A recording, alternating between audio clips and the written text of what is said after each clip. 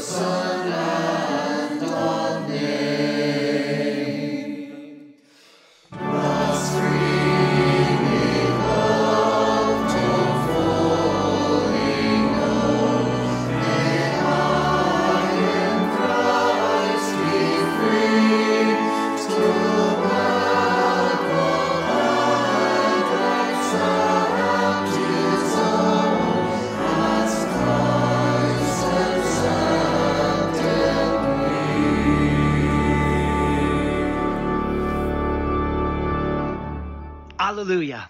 Christ is risen. Glory to God in the highest. The Lord be with you. Let us pray together. O God, the King of glory, you have exalted your only Son, Jesus Christ, with great triumph to your kingdom in heaven. Do not leave us comfortless, but send us your Holy Spirit to strengthen us and exalt us to that place where our Savior Christ has gone before, who lives and reigns with you and the Holy Spirit, one God, in glory everlasting. Amen. The Holy Gospel of our Lord Jesus Christ according to John.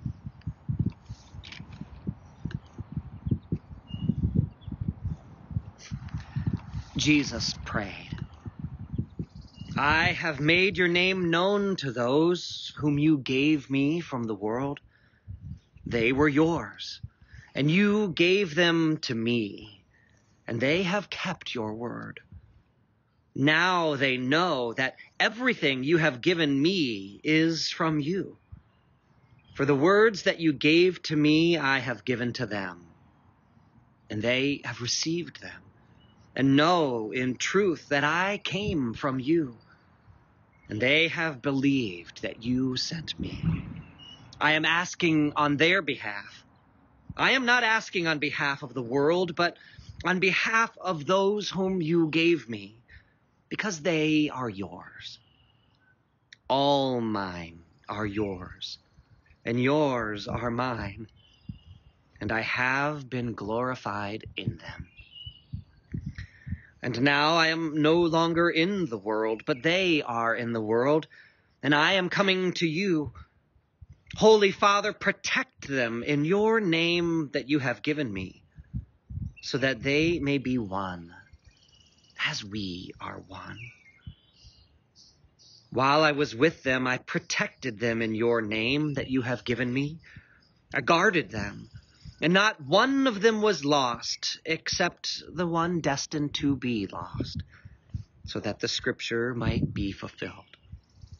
But now I am coming to you, and I speak these things in the world so that they may have my joy made complete in themselves. I have given them your word, and the world has hated them because they do not belong to the world, just as I do not belong to the world. I am not asking you to take them out of the world, but I ask you to protect them from the evil one. They do not belong to the world, just as I do not belong to the world. Sanctify them in the truth. Your word is truth. As you have sent me into the world, so I have sent them into the world.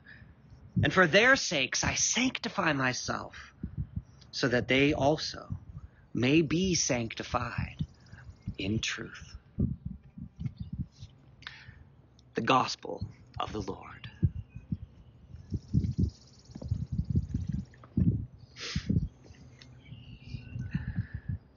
Well, in today's Gospel, Jesus is weaving an incredible tapestry of words that is really difficult to understand if you go word by word or thread by thread.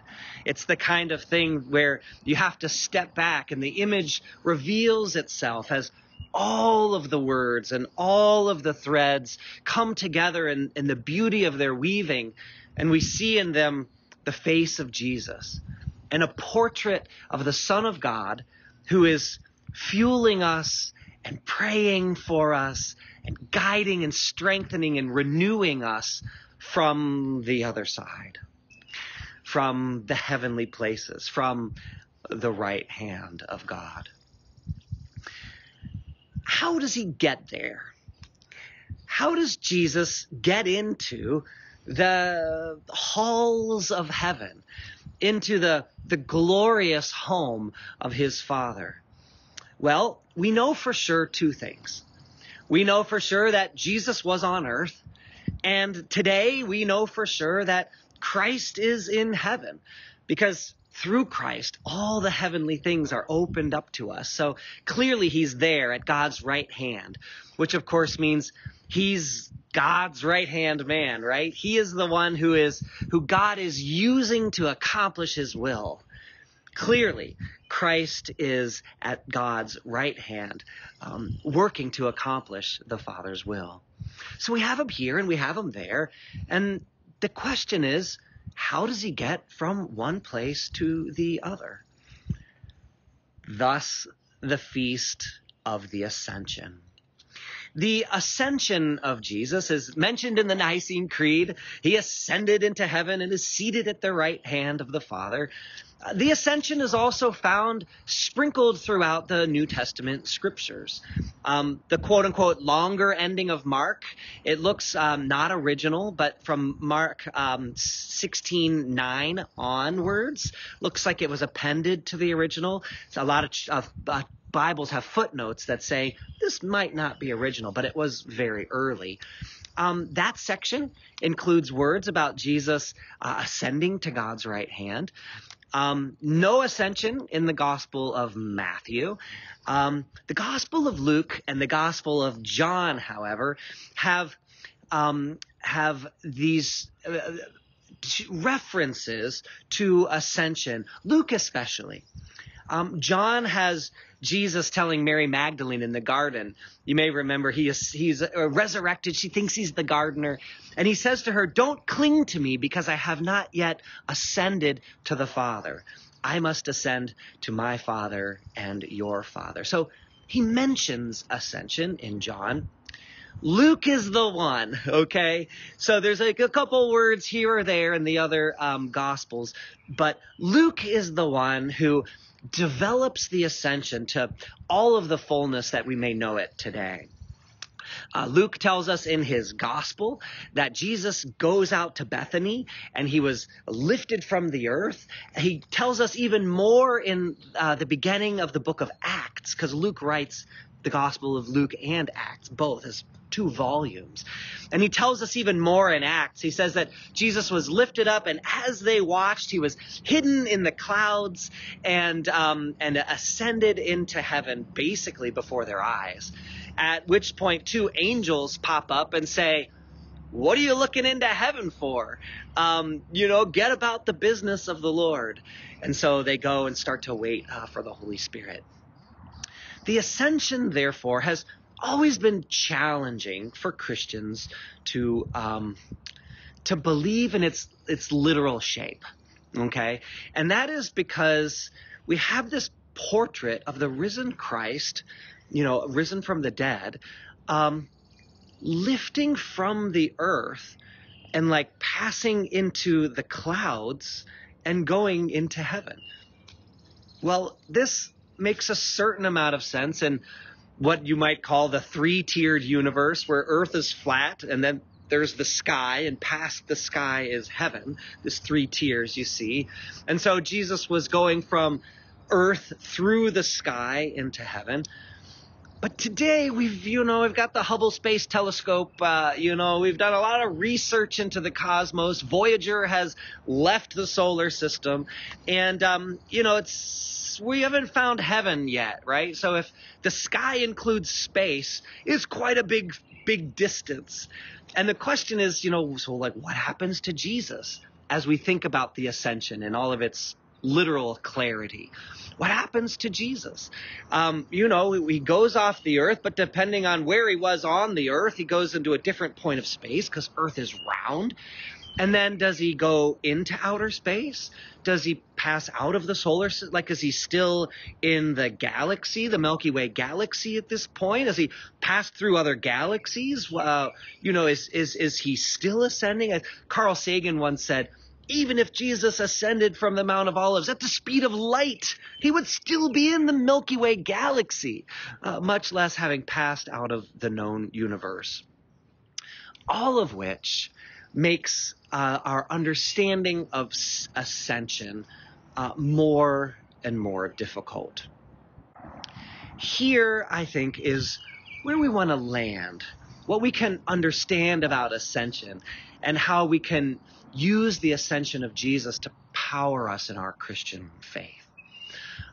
First of all, I think we want to set all of that, the literalism aside on both parts. Okay, setting aside the literalism of the literal rising of Jesus from the earth, and also setting aside the literalism of Carl Sagan and the speed of light and the Milky Way galaxy. Let's instead look at the meaning of the encounters people have with the risen Christ. Because as we look at the risen Christ, we begin to understand what the significance of the ascension truly is. Okay, so there are 7 encounters in the Gospels that people have with Christ after his resurrection. None in Mark, 1 in Matthew, 2 in Luke, and 4 in John. So let's start with John. The first one is Jesus in the garden. Mary Magdalene's just found the empty tomb. She comes out of the tomb. Lo and behold, there's the gardener. We mentioned that. So Jesus and Mary have this conversation back and forth. Jesus calls her by name. He says, "Mary." And suddenly in that moment, her eyes are opened. You see, she was looking right at him. But suddenly as he calls her by name, she realizes, she says, "Rabboni," which is like rabbi, but like with a kind of a loving kind of suffix added to it. Like you might add Y, like, just a way of endearment. "Rabboni," she says. And then Jesus tells her to go and tell the disciples that he has been risen, he has been raised, that he's alive. The second and third encounters in John, both are partners to each other. The first one is when Jesus, on the day of resurrection, so the day that he's risen, the disciples were closed in their doors, in the room, locked because of fear, and Jesus appears among them. in that encounter, he tells them not to be afraid. He breathes on them and says, receive the Holy Spirit. The third encounter is with Thomas, because Thomas wasn't there. And so he's talking to the disciples and he says, I won't believe unless I encounter Jesus for myself. And a week later, in the third encounter, the doors were locked again, but suddenly Jesus is there. And Jesus comes to Thomas. And Jesus offers himself to Thomas. And Thomas says, my Lord and my God. And Jesus says to Thomas, you believe because you've seen, but blessed are those who haven't seen but have come to believe, which is to say, who haven't seen but have seen, right? Who haven't recognized but have come to recognize. The fourth one, also here in John, is at the end of John's gospel when the disciples have gone back and they're on the Sea of Galilee and they're fishing, 7 of them. And one of them says, hey, there's somebody on the shore. Peter realizes it's Jesus, although the others can't recognize him. But Peter knows with his heart. Peter jumps into the water. He swims to shore. There's Jesus preparing a meal of fish, just like he did in some ways at the feeding of the 5,000. He's got the fish there ready, not the bread this time. And they're cooking on a charcoal fire, a fire that's been going for a while. And in their conversation, Jesus says, do you love me? 3 times, do you love me? Peter says, I love you, I love you, I love you. And then Jesus tells him, go feed my lambs, feed my sheep. A moment of reconciliation, as you've heard. Peter denies Jesus 3 times. Here is Peter saying he loves Jesus 3 times. And also a moment of commissioning, as from that love, from that forgiveness, Peter's given a mission to go out and feed and care for Jesus' sheep. Now we're going to look at the other 3, but if we just look at these 4 for a second, what we begin to see is that in each of these encounters, Jesus is, it's mystical. Okay, there's a mystical element to it where he can be seen or he can't be seen. He's passing through walls. And also a powerful spiritual element of empowering to the people who encounter him. Which is to say that in none of these 4 encounters are the people changed simply by the man they see in front of him. The risen Christ is more than the body of Jesus who's in front of them again. What, in fact, we see in the risen Christ is there is Christ in a sort of a mystical revelation, a mystical revealed body, but also here is Christ opening up the gates of heaven and pouring down into the people spiritual power, okay, that has a way of transforming them, transforming their lives, their vision, their purpose, all together at once. So Jesus calls Mary by name, and she's recognized by heaven. She's filled with an awareness which comes in the Spirit, and then he sends her out to go proclaim to the apostles. For the disciples, Jesus sends them the Holy Spirit. Where except from heaven? Here is Christ from heaven sending down the Holy Spirit, but he's there in front of them as well. But you see, he's like in both places. Here he is before them, but there he is above them, and all of the heavenly things are being richly poured down into them.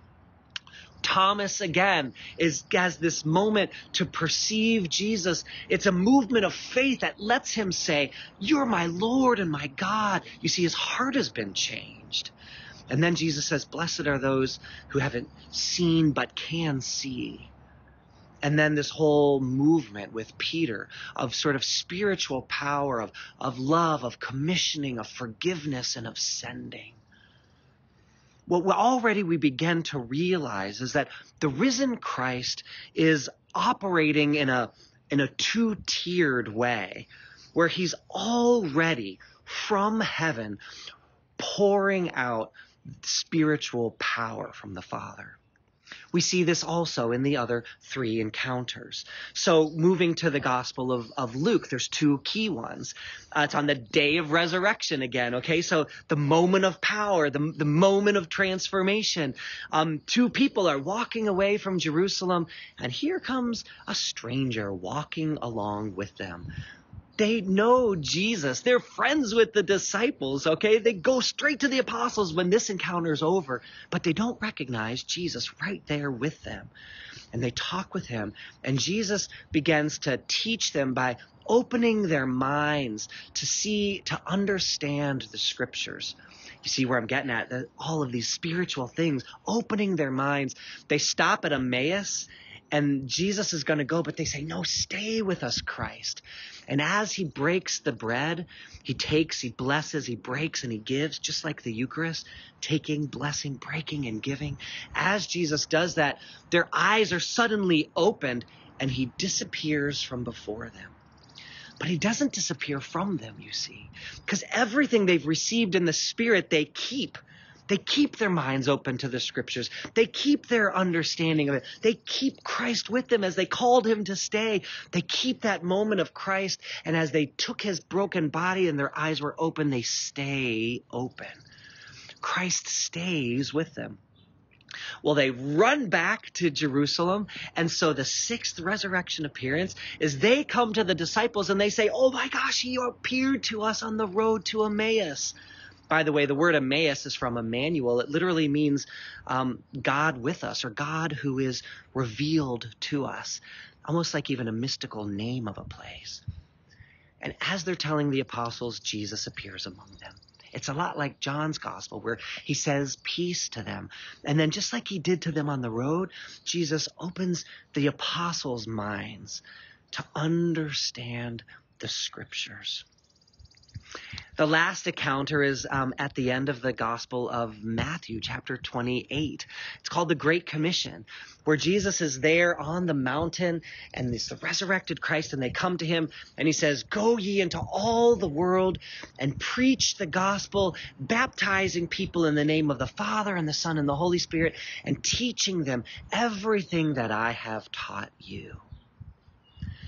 These last three encounters carry on what we found in the first four, which is here is Christ before them, but in some ways he's like a lens. He's like a lens through which they are actually looking into heaven, and a lens also through which all the things of heaven are being focused through Christ into them. So we see that on the way to Emmaus, all these spiritual things are opened to them. And for the disciples, their minds and hearts being open, the peace that they receive. And in the Great Commission, Christ himself commissioning them to go out and to preach and to teach and to serve and to baptize and to bring all nations into Christ. Everything we hear in these seven encounters speak to us about a power of Christ on the other side. And I think this is the most important thing for us as we stop and consider the Ascension. What the Ascension is, essentially, got caught there. What the Ascension is essentially is the mysterious hinge which connects the two pieces that we know for sure, which is Christ was here, Christ is risen, Christ is in heaven. And how did the two happen? Maybe somehow in the resurrection, through the mystical power of life and God at work, the two worlds were bridged. Earth and heaven were connected. And Christ passed from one to the other, but didn't let go of the one when he went to the other. Passing from earth to heaven, he held on to earth and he held on to heaven. And through him, both are brought together. So that ascension is almost for us this awareness that through him, we have access to to gifts and understanding and transformation from heaven, which touch us on earth, which enable us to see Christ at work on earth, and then enable us to do God's will on earth as it's done in heaven. You're wondering, answer for us, what happens to Jesus' toes as they release from the Mount of Olives? I think all of it's purposely mysterious. There's a reason only there's a reason only Luke gives us those really clear details, but all four of the Gospels speak to the reality of the result, which is Christ is raised. Christ is found in heaven, but his body touches earth. Christ from heaven reveals everything we need to know, everything we need to understand, and everything we need to serve. But not only from heaven, but from this place as well.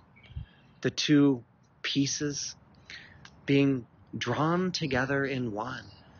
Christ having passed from here to there, but holding you and the Father, each in one hand, so that as he brings them together, the ascension sort of happens in us. You are the place where the Christ of heaven touches the Christ one of earth. Christ of earth reaches up and connects with the glory of heaven. You are the lens.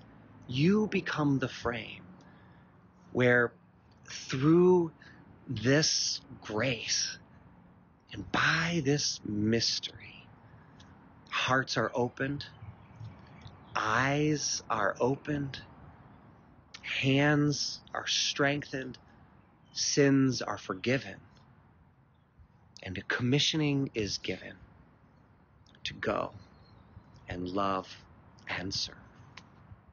Amen. We continue with our prayers.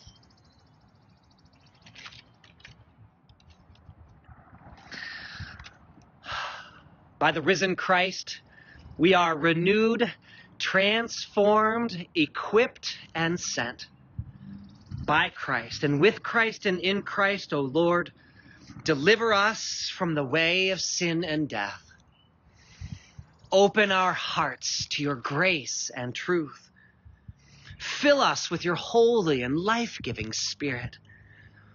Keep us in the faith and communion of your holy church.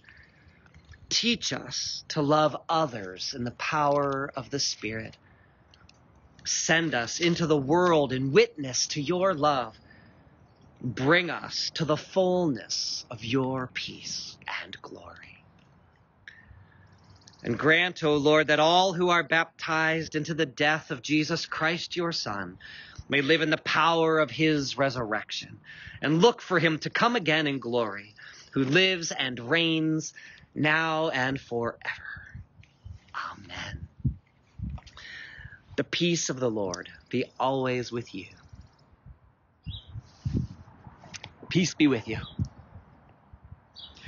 We continue now at the Lord's table. Walk in love as Christ loved us and gave himself for us, an offering and sacrifice to God. Jesus shall reign with the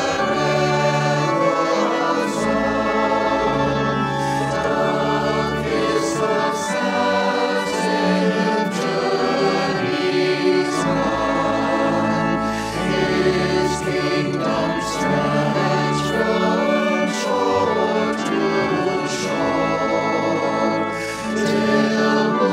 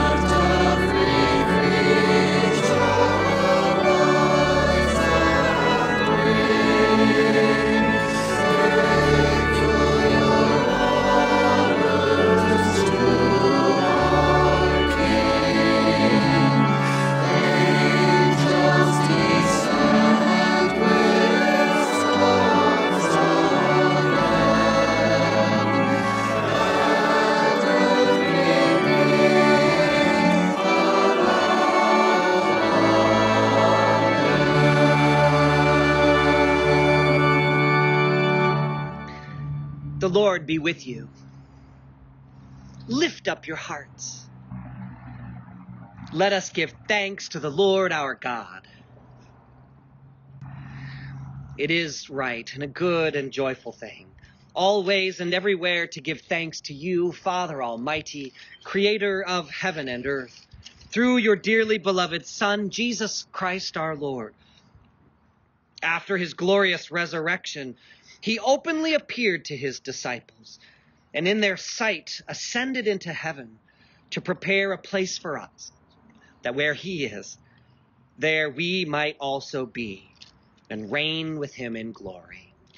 And therefore we praise you, joining our voices with angels and archangels and with all the company of heaven, who forever sing this hymn to proclaim the glory of your name. Holy, holy, holy Lord, God of power and might, heaven and earth are full of your glory. Hosanna in the highest. Blessed is he who comes in the name of the Lord. Hosanna in the highest. Holy and gracious Father, in your infinite love, you made us for yourself.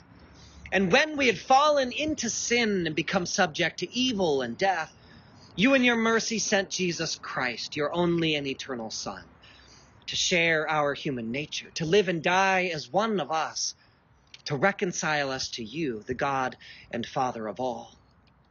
He stretched out his arms upon the cross and offered himself in obedience to your will, a perfect sacrifice for the whole world. On the night he was handed over to suffering and death, our Lord Jesus Christ took bread. And when he had given thanks to you, he broke it and gave it to his disciples and said, "Take, eat. This is my body, which is given for you. Do this for the remembrance of me."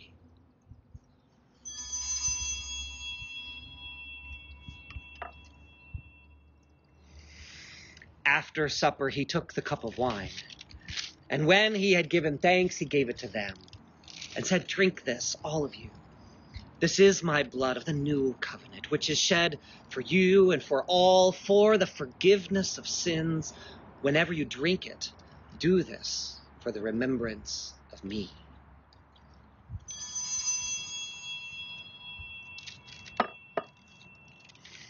Therefore, we proclaim the mystery of faith. Christ has died. Christ is risen. Christ will come again. We celebrate the memorial of our redemption, O Father, in this sacrifice of praise and thanksgiving. Recalling his death, resurrection, and ascension, we offer you these gifts. Sanctify them by your Holy Spirit to be for your people the body and blood of your Son, the holy food and drink of new and unending life in him. Sanctify us also, that we may faithfully receive this holy sacrament and serve you in unity, constancy, and peace, and at the last day bring us with all your saints into the joy of your eternal kingdom. All this we ask through your Son, Jesus Christ. By him and with him and in him, in the unity of the Holy Spirit, all honor and glory is yours, Almighty Father, now and forever. Amen.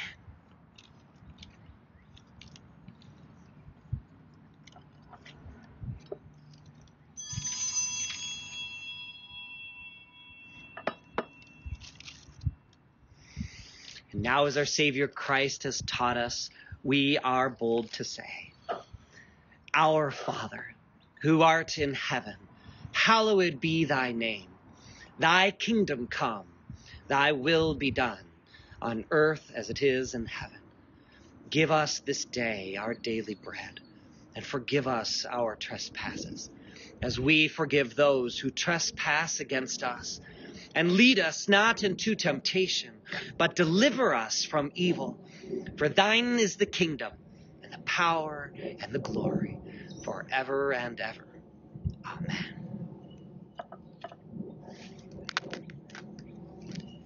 Alleluia. Christ, our Passover, is sacrificed for us.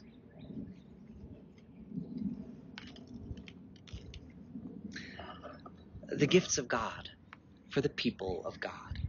Take them in remembrance that Christ died for you, and feed on him in your hearts by faith with thanksgiving.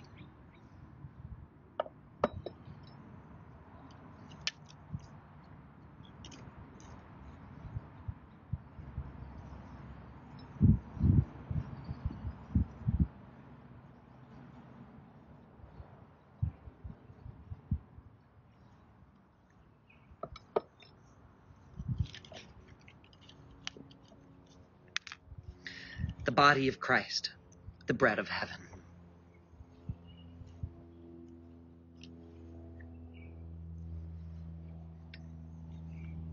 The blood of Christ, the cup of salvation.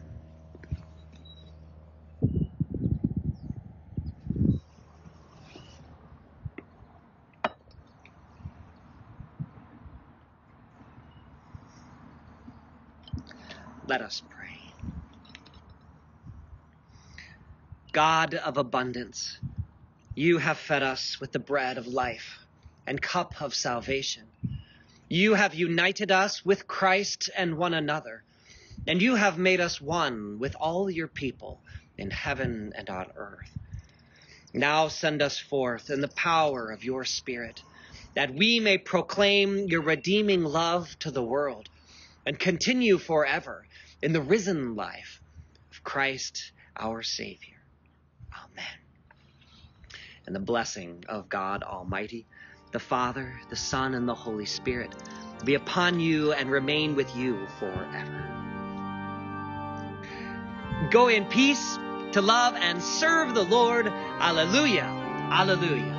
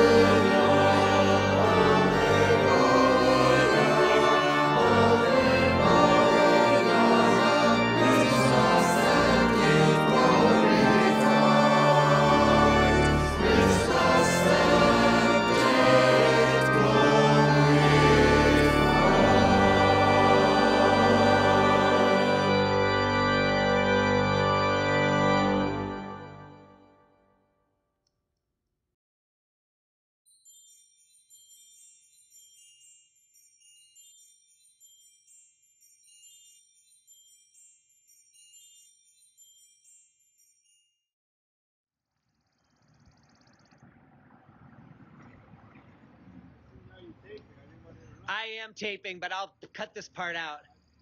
Maybe you need an audience. I was going to come here and be your audience. Oh, thanks. No, that'd probably throw me. You doing all right? Doing well, Phil. How are you? I'm real good. Yeah, just walking by, or are you checking the water again? Drive by. Oh. I'll give you a blessing. Almighty God bless you and keep you today and forever. You as well. Thank you. Blessed day. Especially on such a beautiful one. Thank you.